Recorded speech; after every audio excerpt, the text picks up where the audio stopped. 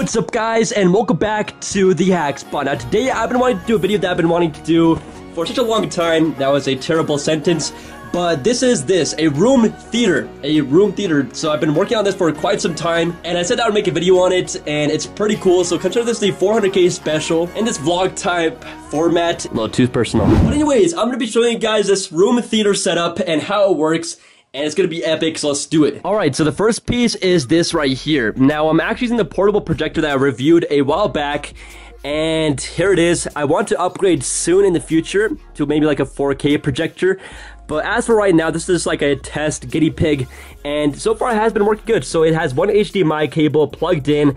And there's a power, so I always have it plugged in. This is meant to be portable, but I'm using it for a home theater. It doesn't really work. I mean, it works, but I believe I could get a better one for this price. All right, so what we did in the back over here is drilled this little holder thing that we made and drilled into the bed frame and put some sticky notes so I could just align it like that, because you can't align it like any other way. You really have to position it, so that is kind of annoying. You got the focus dial right there. If my camera would focus, that's kind of ironic.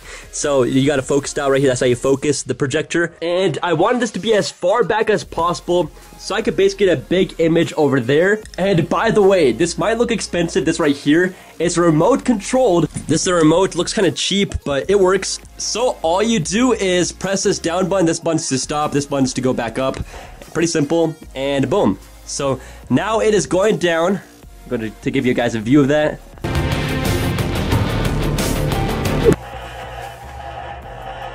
And this might look expensive, but it was only 200 bucks on Amazon, so that is pretty good. And this is a pretty big screen. This covers everything in the back, and that would be cool if there was a slow mode, but I'm just kidding. And look at this, guys. It's absolutely massive. So there's a screen. It's a bit overkill because this is as far back as I could get my projector. But yeah, so because I want this as far back as possible, I have to route the wires through the bed frame over here, and it sits very flush. Look at that. Perfect. And just take it out. And so I kind of drilled a bunch of holes, and now we have this one big cloud. All right, now what we're going to be doing is hooking up that projector to 3 systems: the Xbox One, the Wii U, I don't have the Switch yet. Hopefully I'll be getting that soon, and the PS4, which I need to get. Okay, so here's the PS4 controller, and of course makeshift Ethernet so you can get better speeds. Alright, so it looks absolutely horrific, but we got all systems plugged in, and I might get like a different stand for this where it has like different levels, and that would be a lot cooler. But for now, I guess this has to do. I mean, it looks absolutely horrid, and especially over here where the cable management will make you throw up twice. So I'll fix that later too. I basically just need to tuck it back in there somehow and maybe untangle it. But there you go, all 3 systems are plugged in. But here's the problem. That's not the problem, but this is it. Okay, so it only has one HDMI port, so we are going to need a switch. So I picked up this right here, and we're going to be unboxing it live. So that is what we need. We're just going to plug this in, and we got 3 HDMI ports, and we can switch between them by pressing this button right here. So pretty cool. Kinda hard to do this with one hand. This has a cap. Just gonna plug it in. There we go. So now we need to plug in all 3 systems into here. Alright, so everything is all done and situated. So I've got all 3 systems plugged in.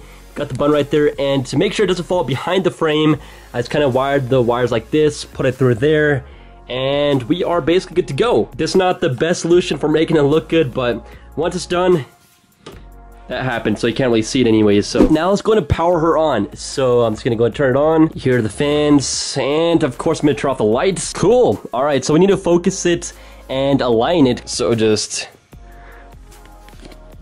let's just focus it up quick until we get a clear picture. Cool. Alright, so there you go. I managed to get it pretty good with some sticky notes. I placed them on the bottom right side over here of underneath the projector, and now it seems pretty straight.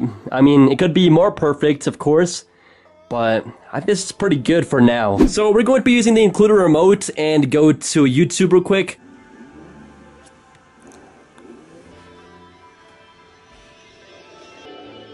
Alright, so that was YouTube. Now let's go and switch over to HDMI to use our consoles. So here we go.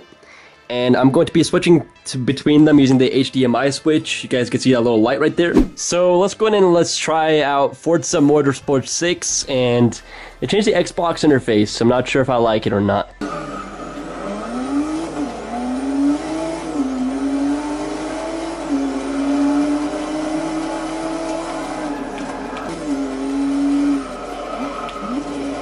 Now to switch systems, pretty easy. I have the Wii U on, so all I gotta do is go over to the HDMI switch, hit the button. Alright, so the battery of this died, and the little pad thing, and he charged that too. But anyways, I need to find the charger. But again, to switch back, you can just scan, and there you go.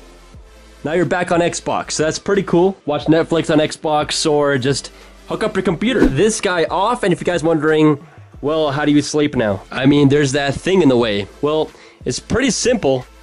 There you go, cool. And by the way, if you're wondering how this is put up, there's just 2 hooks right there. So you just screw that in, screw it in on that side too, and then basically you just hang it on. Now this wire for the electric also runs down over here. The receiver is over here. It can still catch it. You can also turn up and down with this. So if I press the down button, in this case I lose a remote, I can still turn it up and down, so it's going down right now.